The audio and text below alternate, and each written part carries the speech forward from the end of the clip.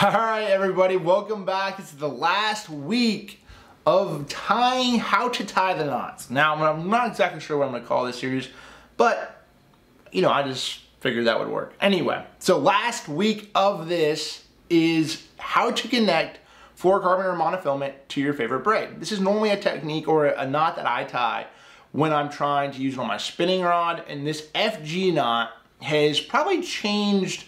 Most every professional angler has changed this. Now there is like a San Diego Jam. I know a couple of different other ones that guys use, and I still use one other knot. I'm gonna talk about this in my beginner series, so if you haven't checked that one out, make sure to do that. Something that I use like when I'm not tournament situations, but day in and day out, the best knot for me to tie, hands down, is the FG knot. So we're gonna dive into how to do that right now. Oh my gosh.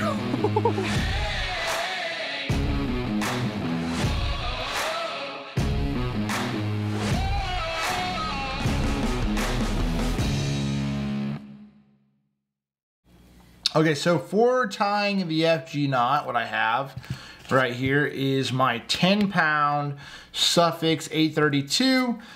This is in Ghost. I prefer a Ghost line or a white line when I'm throwing a spinner rod. That's what I've used for a lot of years. I know guys use bright colors and stuff like that, but white works for me. And really, I use two different lines on my spinning rod. I use this 10-pound. And this is more for like the abrasion, like it's a little bit stronger. It casts well.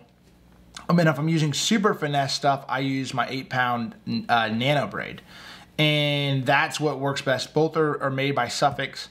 But the thing is, just talking about lines in general, that seems to work well for me. So, okay, without further ado, we're going to take this line and tie a fluorocarbon. Oops, sorry guys. So we're gonna tie fluorocarbon to a braid. And you can do this with heavy pound line and everything else. So the biggest thing with this whole deal, okay, is having tension on your braid. So I'm actually gonna try to pull some tension. It's a little easier to do to grab when you have it on your rod. So that's what I tend to do. Let me slide this guy over. So tension on my braid. So what I'm doing is I'm actually going to grab this braid with my teeth, or in my mouth. And my Brody helped me a little bit on that too to make it a tension. So you have a tension, pretty dang tight. Then you take your fluorocarbon and you're basically making a weave, is the whole deal. So as I go down through here, I'm gonna bring this over. And you're gonna need all your hands. That's why you need it to be, there we go. Over, under, it's 1, it's actually 2. 4, 6, 8, 10, 12, 14. Now I might need a little, give yourself enough line. I'm gonna do it one more time. Make sure to give yourself enough excess line out here because you are wrapping around. 1, 2. So you want it to be a semi-tight line. You see, it's not completely tight because there has to be room for that fluorocarbon to wrap around the braid. So I'm locking them in. Now other people will say different things, but this is what's worked for me. So there's. And what I'm doing is every single time it's a weave. You're going over, under, and on top, and then you're going over. It's the same deal. So you'll see as the knot is forming, I'm locking them in to make it a tight weave. Now guys will tell you certain ways to do it. I might be doing it wrong, but this is what has worked for me. And so, just letting y'all know. So basically you're gonna get up to about 22 wraps, okay? Now there's about 22. Now if you're using heavier pound test, you're going to do less wraps, but the key is getting that knot really tight. Okay, now this is where things change a little bit, okay?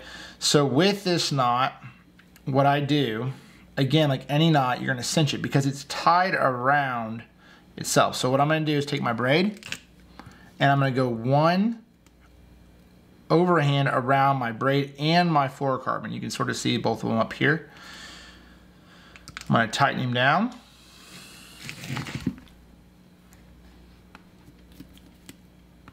So you're cinching that down. So that is one of the most important parts of this knot. So now that I've got him tight, I'm gonna pull down on all of my tag-ins to make sure everything's tight.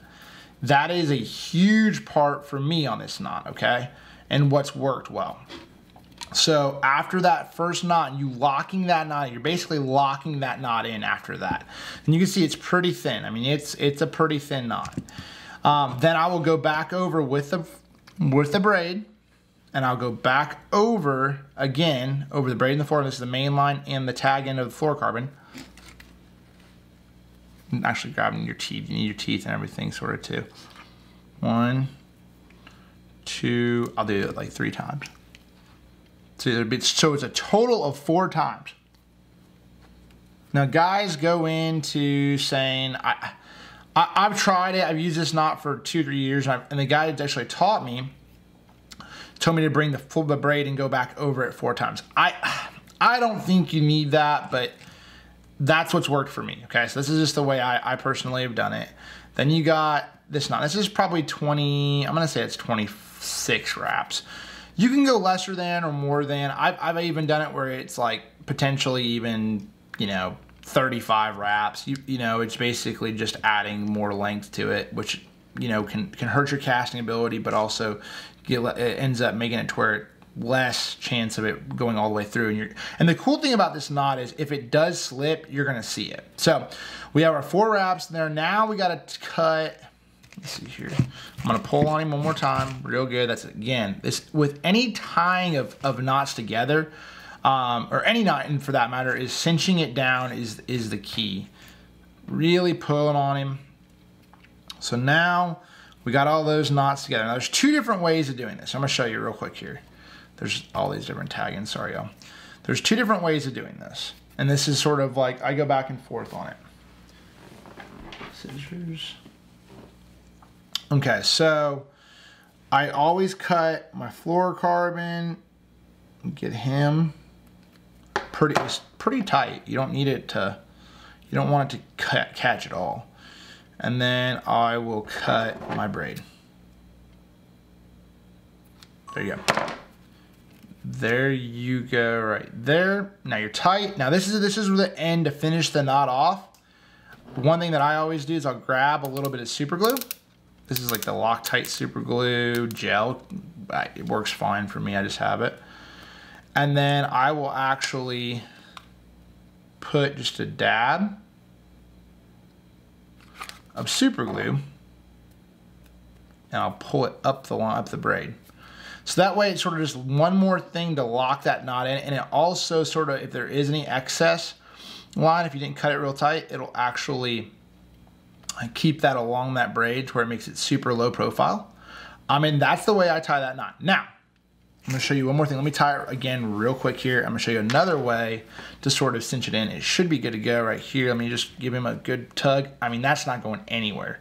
That is, in my opinion, a lot of guys out there right now, the best knot you can potentially tie 2 lines together, especially on lighter line applications. It's the weave, you know, it's the deal. So I'm gonna go ahead and cut this off. I'm gonna retie this real again, one more time. Again, semi-slit. I have it in my mouth right now, as you see. You can't really see it, but Brody's helping me with this because it's a little bit tougher. Normally I just use it on my deal. Again, remember, when you start, it's the weave. Let me get them up here. I normally go up and go away from me and go underneath, come back over, boom, underneath, underneath, underneath, underneath, underneath, underneath. Again, here we go. I'm gonna do this one more time. Again, semi, like you want it tight, but you don't want it too tight. Again, 1,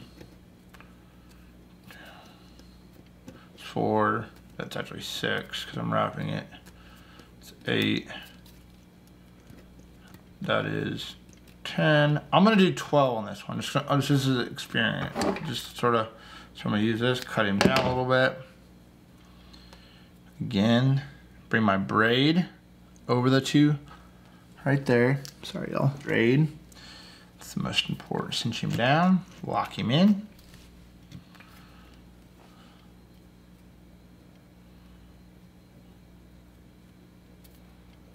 Lock that guy in.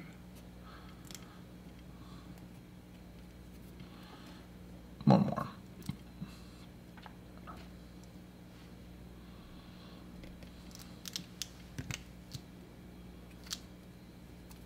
Okay. So we have our knot tie. This is actually 12 wraps. I believe it's a lot smaller than our last knot, which you can go that small. It's just really an experience.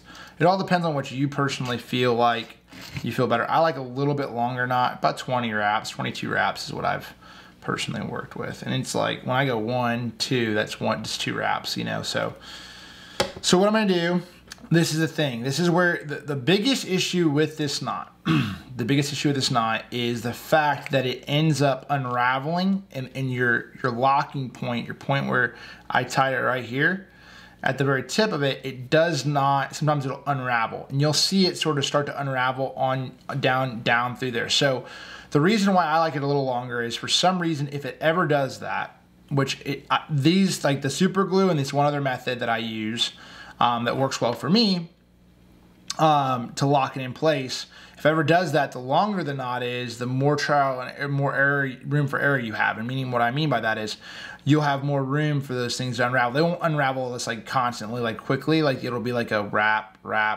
and you'll see it visually with your eyes and you'll know like, hey, it's a failed knot. So the other way I lock this in place, I already locked him down. I will cut the fluorocarbon down to as close as I can, again. But then I'll cut this guy off a little bit, like right there, and that's the tag end of the braid. So now this is where you want to be careful. Now you can sort of see that tag end. Then I'll take a lighter and I'll just slowly bring him down. I'm protecting the knot with my fingernail basically, so it doesn't get, so I have between two of my fingers. And then that, if I get it all the way down, I'll get it down there where it has a little burr right there. And ultimately what that does is it makes it to where it doesn't want to come unraveled.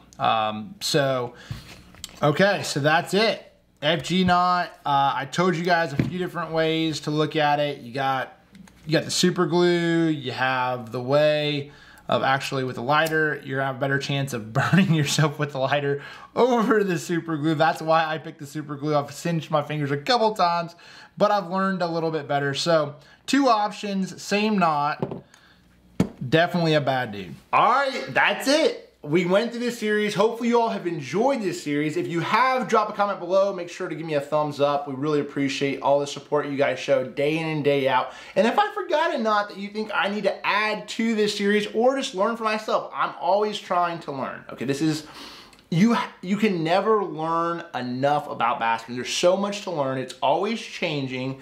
And so every time I go out fishing, I learn something. So drop a comment below. If I'm missing a knot that I need to learn and try out, drop it below. Thank you all so much for watching. See y'all next time.